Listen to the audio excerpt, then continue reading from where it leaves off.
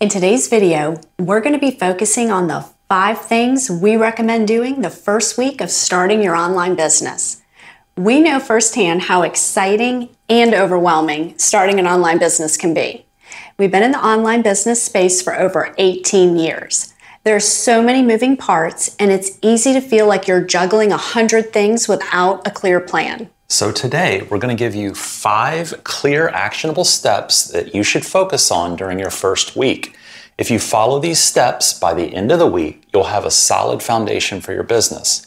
And make sure you stick around till the end, because we have something that is going to be a game changer for your online business. All right, let's get into it. So let's start with step number 1, and that is define your business idea and niche. Think of this as the core of your business. It's where you'll determine who you want to serve and what problem you want to help solve, and what makes your approach unique. And if you're not sure where to start, ask yourself these 3 questions.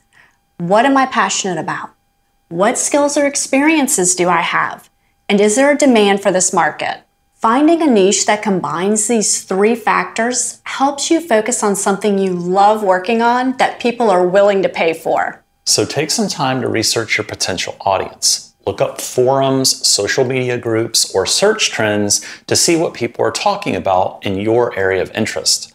The more you understand your audience's needs and challenges, the better position you'll be to help them. We have several worksheets we've put together that will help you, and those are available by clicking the link down in the description below. Step 2 is about setting up your brand and messaging. This is your chance to shape how people see and remember your business. Start by picking a business name that reflects your mission.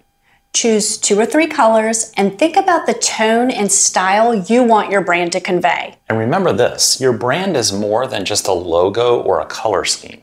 It's the way people experience your entire business. It includes your voice, the types of images you share, the emotions you evoke when people interact with you. Are you formal and professional or relaxed and approachable? Think about how you want people to feel when they engage with your brand. Don't stress about making it perfect right away. As you get more comfortable, your brand will naturally evolve over time. The key here is consistency. Once you've chosen your name, colors, and messaging style, and your fonts, stick to them in everything you create.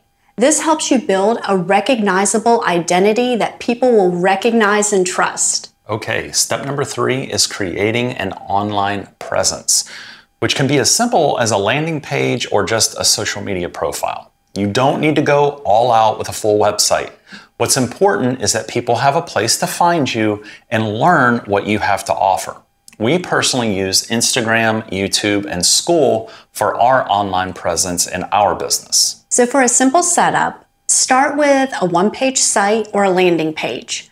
Include a short bio explaining who you are, what problems you solve, and a clear way for people to contact you or to sign up for more info. We use the About page on SKOOL for our landing page.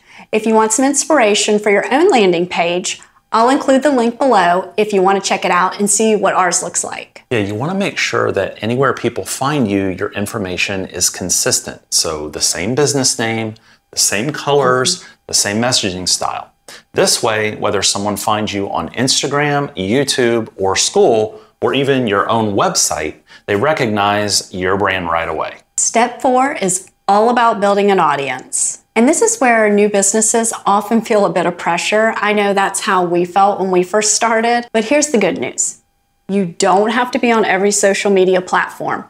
Pick 1 or 2 where you feel your audience hangs out the most, and start sharing valuable, relatable content. Think about what your ideal audience would find helpful or inspiring. It could be tips, personal stories, behind-the-scenes looks, or even common mistakes in your industry. The goal here is not to be perfect, but to show up consistently with content that genuinely helps or connects with your audience. And don't just post and ghost. Engage with comments, join conversations, respond to messages. Building an audience isn't just about followers. It's about creating a community. Finding out what your potential customers want and need.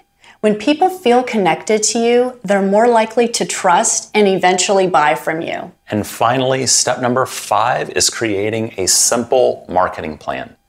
You do not need anything elaborate here. Just focus on small actions that get the word out. Decide on 1 or 2 things you'll do each week, whether it's sharing social posts or offering a freebie or even reaching out to people in your network. This is one of the reasons we personally chose the SKOOL platform for our online business. It's so incredibly easy to use and everything is built in, so you don't need a separate landing page or opt-in page. It has its own community built in.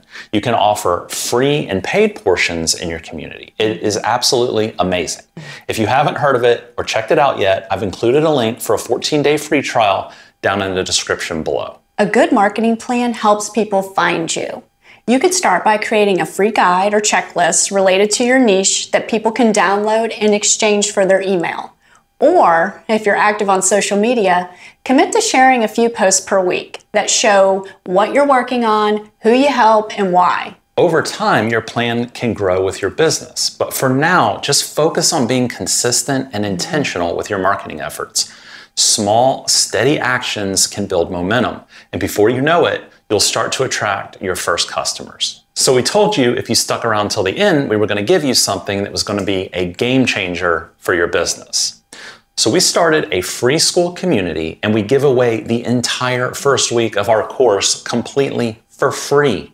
We show you how to plan out your business model. We show you how to find your niche, how to do market research, how to find your target market, what your messaging should be, and your unique selling point. You're going to be completely amazed at all the information we offer for free inside. So, if you feel like starting a business is a lot to tackle by yourself and you're feeling a little overwhelmed, you don't have to. Go ahead and click our link below and join our free community on SKOOL, and let's build a business together.